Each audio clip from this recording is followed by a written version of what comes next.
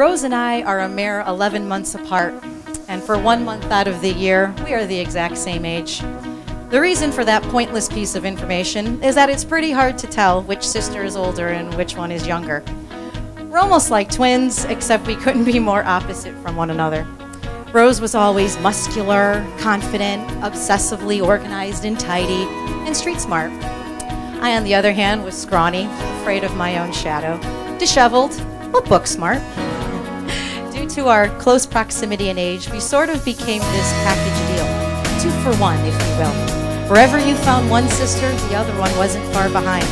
If you were friends with one of us, you got the other girl as a pal as well.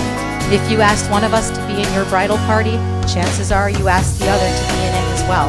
When I was hanging out at Evelyn Street, Rose wasn't far behind.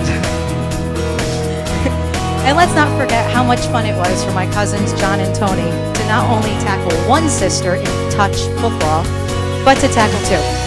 So, needless to say, we did everything together. Dance classes, swimming, field hockey, track and field. We even dressed the same. Thanks, Mom. Whether we liked it or not. I guess we didn't help the situation further by attending the same college, as well as living together in the same apartment with 4 other crazy girls. At this point in our lives, we pretty much experienced just about everything together.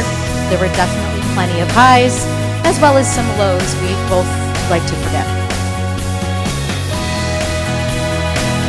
Sadly, our era of being a package deal has come to an end, but a new era has begun as Rose has now entered a new chapter of her life with her marriage to Marc. Marc, charismatic, fun, gregarious, loyal, and up for just about anything. We're going to do that chop tournament thing, I promise you. We're making it happen. You kind of remind me of somebody. Oh, right, my sister Rose. You two are simply made for each other, and I can't think of anyone else who could best complete a partnership with Rose than you. The 2 of you have so much fun together. You work out together. Did I mention they are incredible swimmers? Their kids are going to be incredible. And you happen to do cartwheels at other people's weddings, as well as your own. I've never seen Rose so happy and in love. Please take care of my sister because she's a gem and 1 in a billion. You and Rose are now the package deal.